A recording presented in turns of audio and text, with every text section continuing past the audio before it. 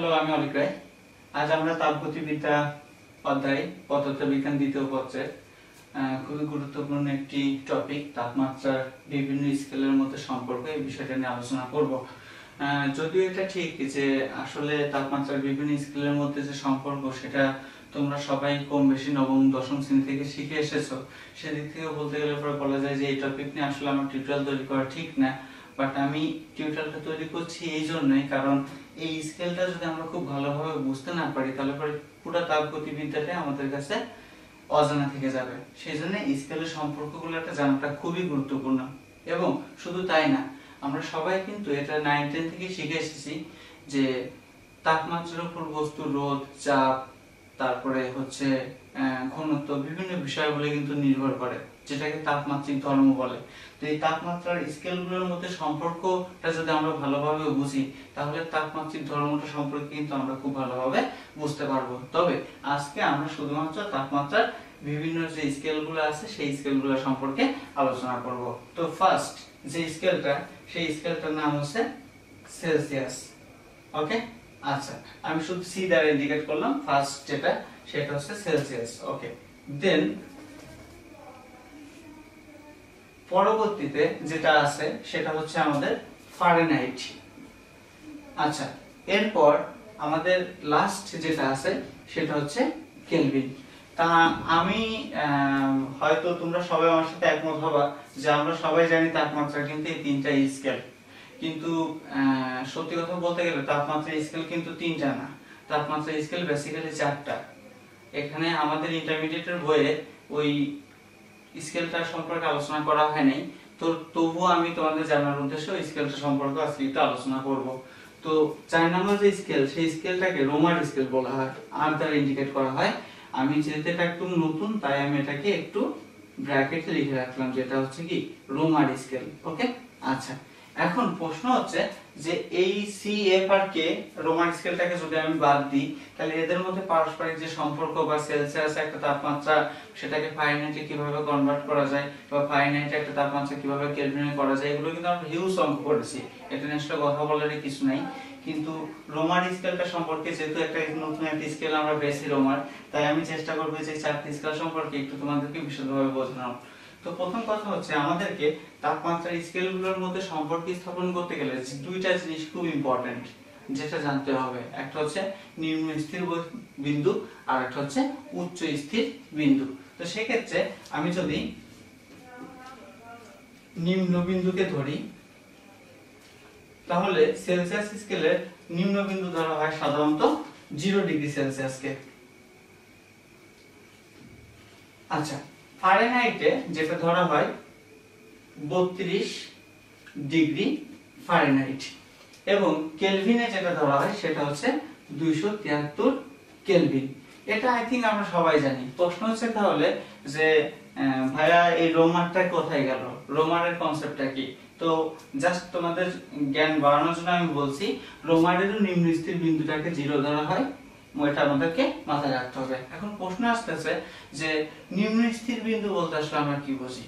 তো নিম্ন স্থির বিন্দু বলতে আমরা আসলে যেটা বুঝি সেটা হচ্ছে যে এটা এমন একটা তাপমাত্রা যে তাপমাত্রায় বিশুদ্ধ বরফ গলে পানিতে পরিণত হবে, অথবা একটু উল্টো করেও বলা যেতে পারে যে বিশুদ্ধ পানি বরফে রূপান্তরিত হওয়া শুরু করবে।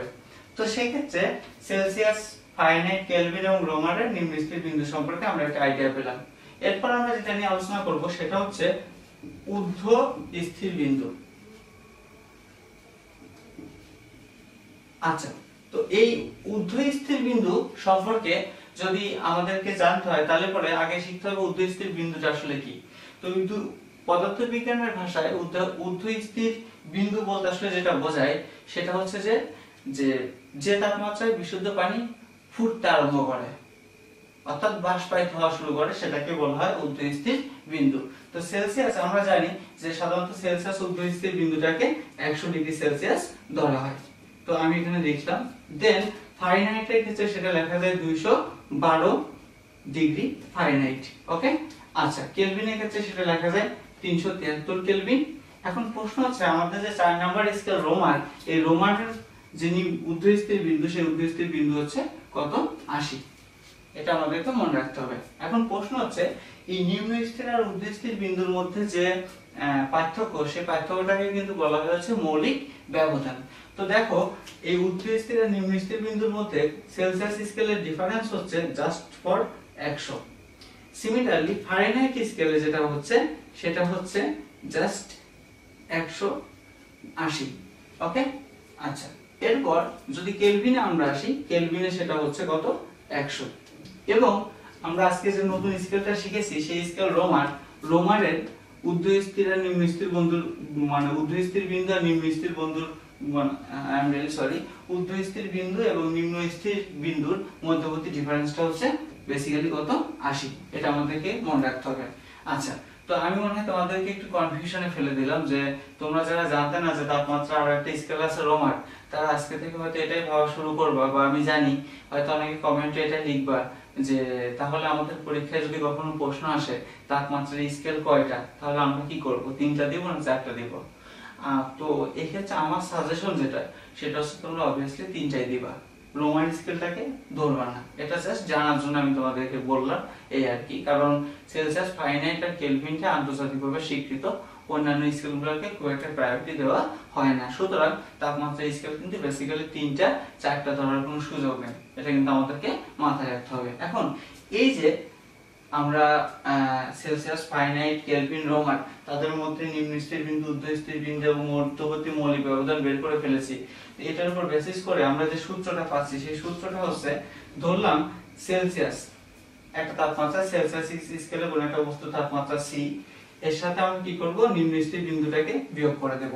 এটা 19 এ প্রমাণ আছে, তাই আমি আর প্রমাণটা করছি না, জাস্ট এর নিচে যেটা লিখবো সেটা হচ্ছে ঊর্ধ্বস্থির আর নিম্নস্থির বিন্দুর মধ্যবর্তী ডিফারেন্স অর্থাৎ কত 100 ইজ ইকুয়াল টু, যেহেতু ফারেনহাইট স্কেলে নিম্নস্থির বিন্দু 32, তাই আমরা কি করব, এখান থেকে 32 বাদ দিয়ে দেব। তো মধ্যবর্তী মৌলিক ব্যবধানটা তাহলে কত হবে, সেক্ষেত্রে মধ্যবর্তী মৌলিক ব্যবধান হবে 180। দেন যদি কেলভিনে আসো, তাহলে কেলভিনের ক্ষেত্রে K - 273, কারণ কেলভিন নিম্নস্থির বিন্দুটাই হচ্ছে 273। তার সাথে যদি আমি ঊর্ধ্বস্থির বিন্দু আর নিম্নস্থির বিন্দুর পার্থক্যটা বের করতে চাই, তাহলে সেটাকে 100 লেখা যেতে পারে। এবং তোমাদেরকে আমি একটা কথা বলি, যখন পরবর্তী যে ক্লাসটা আমি নিব, সেই ক্লাসে যখন আমরা তাপমাত্রিক ধর্ম নিয়ে আলোচনা করব, তখন কিন্তু আমরা এই সূত্রটা ইউজ করব, ঠিক আছে? আমরা কিন্তু শর্টকাট কোনো সূত্র ইউজ করব না। তো যাই হোক, রোমান স্কেলটা যেটা আমি লিখেছি, তাই রোমানের ক্ষেত্রে আমি একটু দিচ্ছি, রোমানের তাপমাত্রা ধরলাম আর, নিম্নস্থির বিন্দু হচ্ছে 0 এবং মধ্যবর্তী ব্যবধান কত 80। এখন প্রশ্ন আছে, তাপমাত্রার এই যে 4টা স্কেল, এই 4টা স্কেলের ক্ষেত্রে তুমি যদি প্রত্যেকটা নিচ থেকে জাস্ট 20 করে কমন নিয়ে বাদ দিয়ে দাও, তাহলে আমার মনে হয় এটা লেখা যায় C/5 is equal to F minus 32/9 is equal to K minus 273 by কত 5 and R by কত 4। তাহলে আমি আশা করছি এই সূত্র থেকে এই সূত্রটা কিভাবে আসলো সেটা আমরা বুঝতে পারলাম। খুব বি কেয়ারফুলি আমার কথাটা একটু শুনতে হবে, সেটা হচ্ছে যে যদি আমাদের তাপমাত্রার স্কেলগুলোকে কখনো পরিবর্তন করতে বলে, তাহলে আমরা যে কাজটা করব সেটা হচ্ছে যে তাপমাত্রা স্কেলগুলোর মধ্যে যে পরিবর্তন করতে বলে তখনই আমরা শুধুমাত্র এই লটা অ্যাপ্লাই করব। কিন্তু তাপমাত্রিক ধর্ম রিলেটেড কোনো কথা যখন আসবে তখন কিন্তু আর আমরা এই লটা ইউজ করব না, সেই ক্ষেত্রে আমরা এই লটা ইউজ করব। এটা কিন্তু আমাদেরকে মাথায় রাখতে হবে, এবং কেন ইউজ করব তার ব্যাখ্যাটা আমি সামনের ক্লাসে তোমাদেরকে দিয়ে দেব। তা আমি আশা করি তাপমাত্রার বিভিন্ন স্কেলের মধ্যে সম্পর্কটা কি সেটা তোমরা বুঝতে পেরেছো। তো এখন প্রশ্ন হচ্ছে যে তাপমাত্রার কনভার্ট, পারস্পরিক রূপান্তর, যেমন আমি যদি বলি 35 ডিগ্রি সেলসিয়াসকে ফারেনহাইটে কনভার্ট করো, আই থিংক তোমরা সবাই ইজিলি এটা করতে পারবে। এই ধরনের অঙ্ক আমার শেখানোর কোনো মানে হয় না, তো আমি একটু এক্সক্লুসিভ টাইপের একটা কনভার্ট তোমাদেরকে একটু শেখাতে চাচ্ছি। সেই কনভার্ট হচ্ছে, যদি আমাদের পরীক্ষায় কখনো তাপমাত্রা স্কেল রিলেটেড প্রশ্ন এসে যায়, তাহলে উচ্চ মাধ্যমিক পরীক্ষার্থীদের জন্য এই টাইপের প্রশ্ন আসবে। সেটা কেমন, সেটা হচ্ছে ধরো এরকম একটা প্রশ্ন, ধরে নাও আমাদের পরীক্ষাতে এরকম একটা প্রশ্ন এসেছে, কোন তাপমাত্রায় সেলসিয়াস এবং ফারেনহাইট স্কেলে তাপমাত্রার ব্যবধান কত হবে, 40 ডিগ্রি হবে। অর্থাৎ সেলসিয়াসের মানটা যা হবে ফারেনহাইটের মানটা তার সাথে 40 বেশি হবে অথবা 40 কম হবে। সেই ক্ষেত্রে আমরা যদি সেভাবে লিখি যে লেট বা ধরি C is equal to X, তাহলে F is equal to X plus 40 লেখা যায়। এখন তোমরা আমাকে বলতেই পারো যে স্যার আমরা এখানে x + 40 না লিখে x - 40 লিখতে পারতাম। ডেফিনেটলি আমরা লিখতে পারতাম। সেই জন্য যাতে দুই দিকেই সাধ্যটা থাকে, মানে দুই দিক থেকে আমরা সুবিধাটা পাই, তাই আমরা এখানে x + 40 ধরে অঙ্কটা করব। দেন দেখো এবার যেহেতু প্লাস মাইনাস কে দিয়ে কোনো ক্যালকুলেশন করা যায় না, তাই আমাদেরকে কি করতে হবে, অঙ্কটা দুইটা ধাপে করতে হবে। ধাপটা যেমন ফার্স্টের ক্ষেত্রে আমরা ধরব যখন c = x and f = x + 40, তখন কি হবে খেয়াল করো, যেটা হবে c/5 = f - 32/9। তো দেখো এখানে c এর মান x বসালাম বাই 5 f এর মানটা আমরা বসাবো হচ্ছে x + 40 - 32/9, বা আমি এখান থেকে লিখতে পারি x/5 = x + 8/9। তাহলে এখান থেকে লেখা যায় একবারে যেটা, সেটা হচ্ছে 9x = 5x প্লাস কত 5 * 40।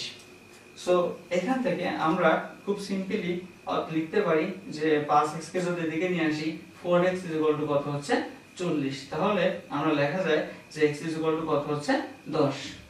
তাহলে এটা যদি হয় তাহলে আমরা এভাবে লিখতে পারি, অতএব c = x = 40 ডিগ্রি সেলসিয়াস আর f f প্লাস কত লিখেছিলাম আমরা 40, তার জন্য আমরা লিখতে পারি এটা হচ্ছে 50 ডিগ্রি ফারেনহাইট।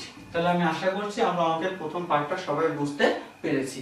দেন আমাদেরকে এই অঙ্কটা কি করতে হবে, আর একটু সামনের দিকে আগায় নিতে হবে, কারণ আমি শুধু কেবল f এর মান x + 40 ধরেছি, এখন কিন্তু -40টা ধরিনি।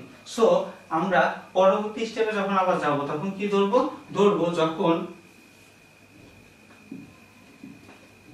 c = x and f = x - 40। আগেরবার +40 ধরেছিলাম, এবার ধরলাম কত -40। সেই ক্ষেত্রে আমরা অঙ্কটা কিভাবে করতে পারি, খুব সিম্পল মেথড। আমরা সবাই জানি c/5 = f - 32/9। ওকে, তো সেই ক্ষেত্রে c এর মান তো তুমি x ধরবা x/5, আর f এর মানটা তুমি ধরবা হচ্ছে x - 40 - 32/9। তাহলে এখান থেকে আমার বিশ্বাস যে তোমরা x এর একটা মান বের করে ফেলতে পারবা, যে মানটা হবে সেলসিয়াসের মান, এবং তার থেকে যদি তুমি 40 বিয়োগ করে দাও, কারণ এখানে তুমি লিখেছো x - 40, তাহলে তুমি ফারেনহাইটের মানটাও পেয়ে যাবে। তো আমি আশা করছি আজকের ক্লাসটাতে তাপমাত্রার বিভিন্ন প্রকার যে স্কেল আছে সেই স্কেলগুলো সম্পর্কে আমরা বিস্তারিত জানতে পেরেছি, এবং পরবর্তী ক্লাসটাতে আমরা তাপমাত্রার স্কেলগুলোর উপর ভিত্তি করে তাপমাত্রিক ধর্ম নিয়ে আলোচনা করব। সে পর্যন্ত ধন্যবাদ সবাইকে।